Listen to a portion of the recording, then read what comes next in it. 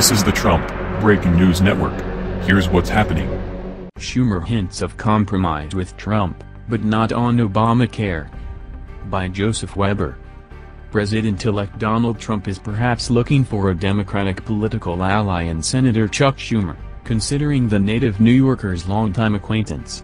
But the new Senate Minority Leader on Sunday made clear his limitations about any bipartisan efforts with the next president, especially on Obamacare or easing banking regulations. Schumer told Fox News Sunday that he and Trump could compromise on several different issues, considering Trump's campaign echoed the views of Democrats. He suggested bipartisan support on tax reform, a comprehensive transportation bill and an infrastructure spending bill, even within the first 100 days of the Trump administration, which begins January 20th. I think blue-collar America voted for Donald Trump more on Democratic issues than on Republican issues, said Schumer, who next year replaces retiring Nevada Senator Harry Reid as the chamber's top Senate Democrat. We will work with him on those issues. As Schumer spoke Sunday on several morning talk shows, Trump tweeted, "I have always had a good relationship with Chuck Schumer. He is far smarter than Harry R and has the ability to get things done. Good news."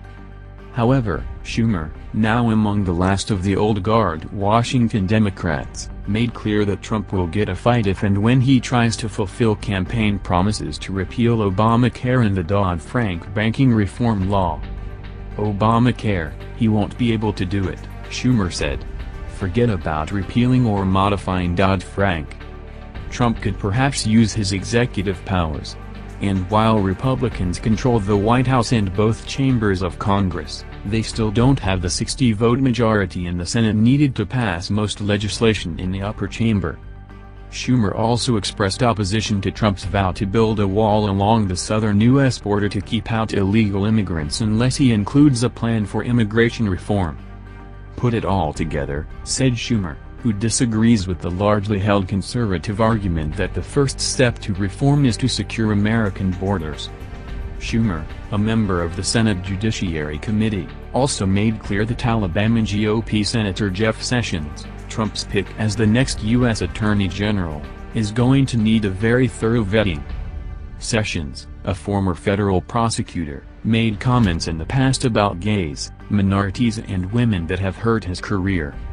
Many of those statements, they're old, but they're still troubling, Schumer said in the pre-taped interview. There are lots of questions that have to be asked. He suggested his support for Sessions will depend largely on whether Sessions is committed to having a strong civil rights division in the Justice Department.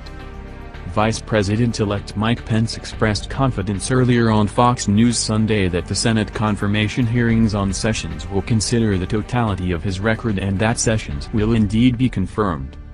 "I'm confident he'll be our next Attorney General," Pence said. Schumer also said Sunday that he and Trump have spoken a few times since Trump's upset White House victory earlier this month over Democratic nominee Hillary Clinton. "First time says congratulations, let's work together," Schumer said. "Second time we talked a little about infrastructure." He said Trump's infrastructure plan has to be large and bold and that it cannot be done merely through just tax credits or by cutting the basics like Medicare and education. This has been the Trump Breaking News Network. Please subscribe and share to stay up to date on the latest news about our president. Be informed.